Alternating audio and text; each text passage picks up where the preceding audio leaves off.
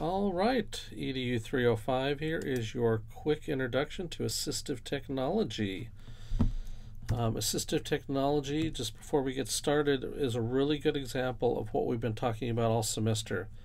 The technology should fit seamlessly into the instruction. It shouldn't be the topic that we're teaching, but it should really help with the actual curriculum. So that being said, here is an official definition for an assistive technology device. Now, this is kind of important to understand. We're talking about assistive technology devices, pieces of equipment, product systems, doesn't matter where you get them from, and then really important, I've highlighted it in three words there. It's used to increase, maintain, or improve functional capability of a child with a disability. And this comes from the U.S. Individuals with Disabilities Act, IDEA, of 2004. But the key words we really want to focus on in this presentation is how does this device or devices increase, maintain, or improve functional capabilities? Now, a lot of times we don't think about those devices in terms of really simple devices. Like this device here has no power source. Doesn't plug into anything, but it's a great example of an assistive technology device. Christian. Open your eyes, buddy. Hi. Hi. Love those eyes. Hi. Hi, Munchkin. So there we have an assistive technology device with no power source, but definitely is improving the life of that child and increasing his functional abilities.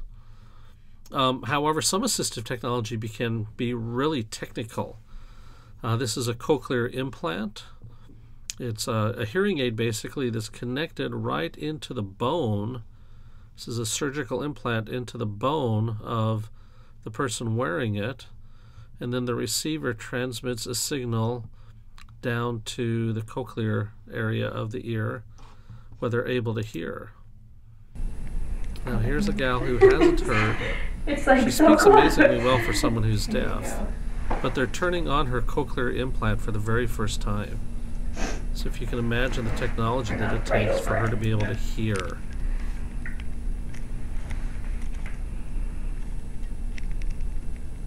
There you go. It's beeping. So now technically your device is on. Can you tell?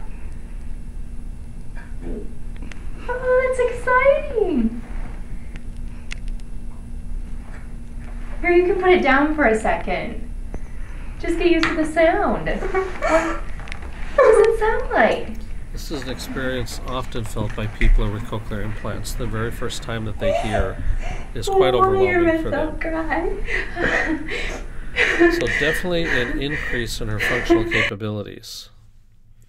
Now, I've got to say that I just had to throw this in here because here is a little bit of an assistive technology device, a ramp, at the common playground, but a ramp in real life can also be assistive technology, even if you are on the I'm Aaron Wheels fathering him, and my world's first is a wheelchair front flip. On our second tour, I had been, doing backflips for, a while, and I was just kind of getting burned out on them, and honestly, they're pretty hard to land. Kind of want to try a front flip. So if you want to go watch the rest of this video, it's pretty fun to see the very first front flip ever done on a wheelchair. But something as simple as a ramp can be considered assistive technology. Assistive technology, this one just amazes me always, because this is quite a complex system of multiple assistive technology devices. So we're going to watch a quadriplegic, someone who has no movement below their shoulder area. They get an implant in their tongue of a little metal stud that's implanted in their tongue. Now on the sides of the face here, these are magnetic sensors. They're sensing the position of that metal stud in the mouth. That signal is being sent to a control unit right there on the top of the head. The control unit can send this to lots of different devices. So the person with this unit on can control a PC, a laptop. They could control their television, or they can control their powered wheelchair, which is quite amazing. A new device invented by Georgia Institute of Technology researchers could make life easier for the wheelchair-bound. The scientists have developed a system that allows paralyzed people to control their wheelchairs using their tongues. Users would pierce their tongues to accommodate a metal stud attached to a strong magnet. Sensors on a headset detect the position of the piercing by sensing its magnetic field. The headset sends signals to a smartphone carried by the user. The smartphone will then control the movements of the wheelchair. The new technology also enables users to do things such as make calls or operate a computer. Subjects with So I'm going to mute that, and now that you've seen that, what would you say? Does that increase, maintain, or improve functional capabilities? That's the three purposes of assistive technology: increase, maintain, or improve. But just an amazing device. All right, so assistive technology. Here's a really interesting use of assistive technology that's not necessarily a device, but a piece of software. To read and seeing the letters scramble before your eyes. That's a reality for anyone who struggles with dyslexia, the most common language-based learning disability. Well, the Gauss School is known around the world for helping these students succeed. The Now's Brittany Muller looks at how new technology is helping them do it. Once again, look for increasing, maintaining, just the way or that we improving functional read, our capability. brains don't process it the same as people that don't have dyslexia. And when I do read very frequently, I find myself not really understanding the actual materials. Victoria, who comes from London, Ontario, and Nathaniel, who's from Baltimore, Maryland, are students at the Gauss School in South Wales. They're here because they have dyslexia, and the Gauss School specializes in helping students like Victoria and Nate, who are living with language-based learning differences. Ever since elementary school, actually, I've struggled for a long time, and just going into high school, I thought it would get easier, but it didn't. Until coming to the Gauss School 2 years ago. The class sizes are no larger than 7 students. All 145 students at the school get laptops with assistive technology called Kurzweil and Dragon Naturally Speaking. It highlights each word as it goes. The program also allows them to highlight, to define words, to look up a picture of a certain concept that they might struggle to understand. Science teacher Jason Rothfuss and Jeff Pawlowski, the director of technology, say technology is crucial in the way these students learn. Technology, it's really a complement of what the teachers do in their classroom. Just having things read to you, it's something in your brain, like it helps you comprehend it easier. It's not a tool that replaces learning, it's a tool that augments learning. It not only helps them in their academics, but it also gives them the confidence in other aspects of their lives. It takes students where they're learning in a moment of pain and learning is not fun, and it really transforms them into a student that really likes to learn. Being able to.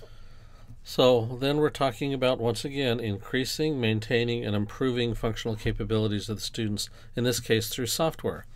And just FYI, that program that was mentioned, that Dragon Naturally Speaking, we actually have that available for students here on campus through the Counseling and Disability Center. They will set up students on that if needed. So interesting piece there. Now, let's get into the purposes of instructional assistive technology.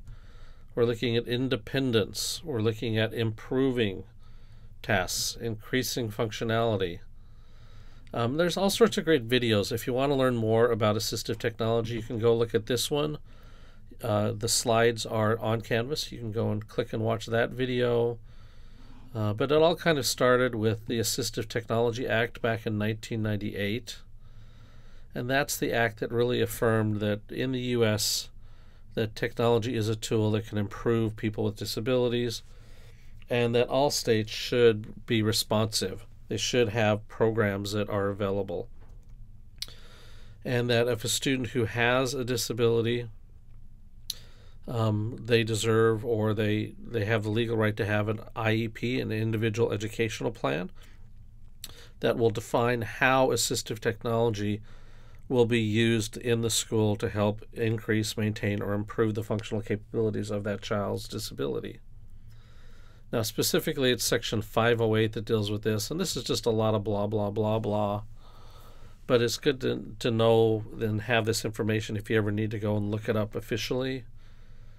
It started in 73, updated in 98, updated again in 2004 if I remember right.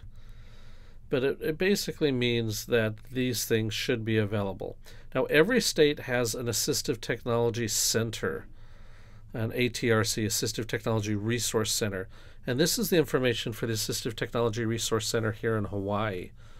And this is available to any person, any student, or any parent of any student with a disability, whether that disability is a physical disability or a learning disability, any disability.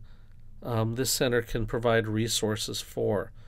And by providing resources, they may refer to where the resources are available, or they may be able to help obtain resources for people and students in that situation. Oh, I should have put the website. It's already there anyway.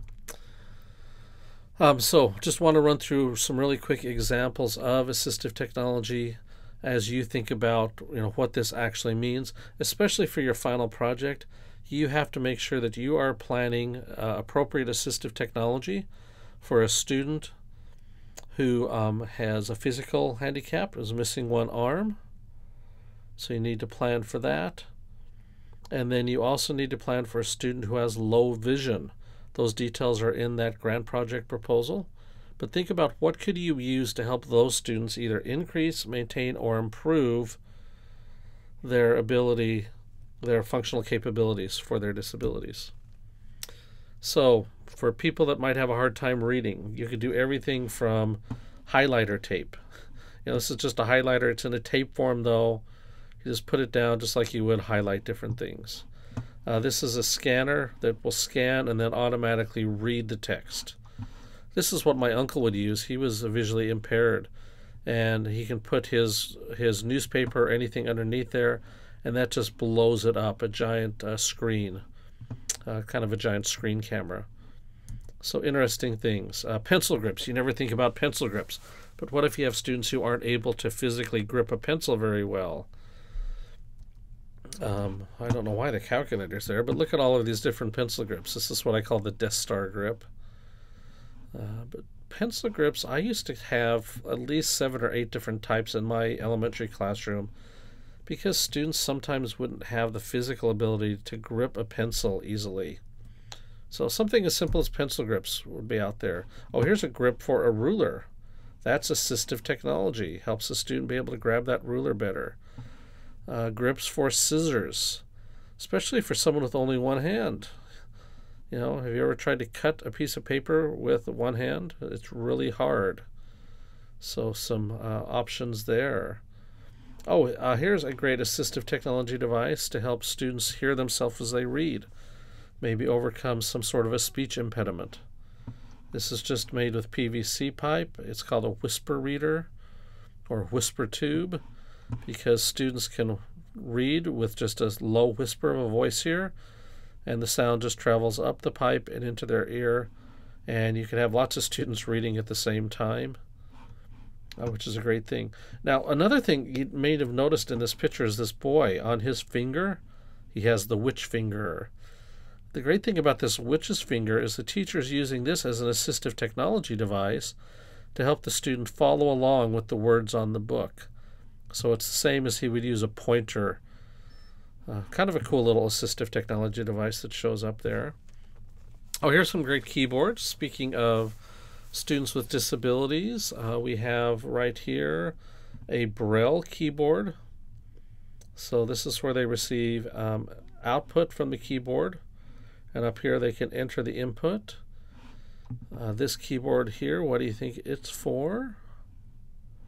Hopefully you saw this little hint there, Easy C, students with visual disabilities.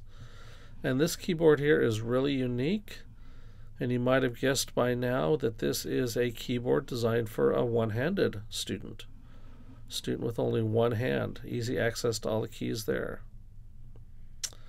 Here are different versions of mouse or mice.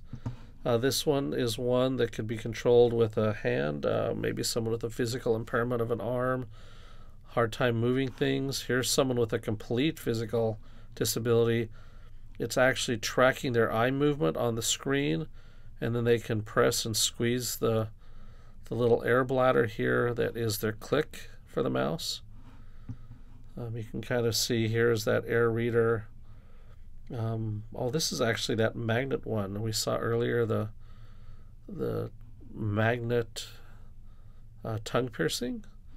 So this actually tracks probably a camera built in somewhere up here, tracks the magnetic symbols from the tongue stud and runs the computer. But then very simplified mice for younger children, maybe with people with physical disabilities, don't have the same fine motor skills. All sorts of ways of providing assistive technology. I mean, as simple as organizing chords, making it easier to grasp. Following text, there's those magic witch fingers. Put those on and kids can follow the text. Or using a clear ruler. Even though this doesn't plug into anything, these things are assistive technology. They increase, maintain, and improve the functional capabilities of those students. Here's someone who might not be able to hold things very well. So you can make a card holder out of pool toys or out of a brush. You could do art projects, and instead of using paintbrushes that might be hard to hold on to, students could hold a sponge. They could run a car across it. All of these, if they're used to increase, maintain, or improve the functional capability of a student with a disability, they are considered assistive technology. Speaking of COVID-19, assistive technology. A child might have a hard time reaching the sink because that faucet is just too far forward. Cutting a bottle, a plastic bottle down, providing an extension, this is actually assistive technology, even though we usually think of technology as something that plugs in. So assistive technology can be done for all sorts of things, and often the assistive technology we use is not anything that plugs in. Low-tech assistive technology and no-tech assistive technology are just as valuable, maybe even more so, than high-tech assistive technology devices. Now, all of these slides are out there on Canvas, so you can go through and take a look a little bit closer if you want. But, you know, here's something that you could do on your own right now as in a little example. Pull out your iPhone, your Android phone, your smartphone, or even get on your computer and see if you can do one of these things. You know, can you figure out how to make your text larger? Whoops, haha. So if you have a student who needs a larger text, could you invert the text for better contrast? Can you figure out how to change the colors? Can you figure out how to get your phone to read your email message to you instead of reading it out? Instead of you reading it, have the phone read it to you out loud. Just kind of a little fun thing to try out. See if you can figure out some of these assistive technology adaptations in your device that are already built in. Here are two things that you should never use assistive technology for. It cannot improve your teaching. If your teaching is not good, assistive technology is not going to make it any better. So remember, assistive technology is to increase, maintain, or improve the functional capabilities of a student with a disability. It won't make any learning or attention issues go away, but it will help the student, once again, increase, maintain, or improve. So in your grant proposal, you need to make sure that you address these two students in your class. Whoops, sorry. A student with low vision, and there's the definition of that, and a student with a physical impairment. Does not have a right arm and hand. In your grant proposal, specifically address how you're going to increase, maintain, or improve the functional capability of these two students. And before I sign off here, remember, seamless is the key. If it sounds like an add-on, an afterthought, or an event, it's not the way to go. So there's your quick introduction to assistive technology. I hope that helps out. There's a lot more resources on the Canvas page, a lot more videos you can watch to learn more about assistive technology and maybe research more into it.